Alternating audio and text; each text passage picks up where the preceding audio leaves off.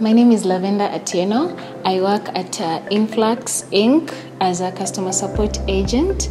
I managed to get the role at Brighter Monday, and so far I love my job because I work from home and it's perfect for me. I think what made me stand out from other applicants was, first of all, I had completed my profile on Brighter Monday, and I also signed up to your weekly newsletters. So I used to get alerts on new job postings and all that, just consistent to the Brighter Monday platform, searching for jobs, and that's how I think that is how I landed this job. The advice that I would give other job seekers is that, okay, first of all, I have gotten so many leads on Brighter Monday itself. I've gotten interviews, and I've also landed contracts, just short-term contracts, and I landed this job because of consistency first.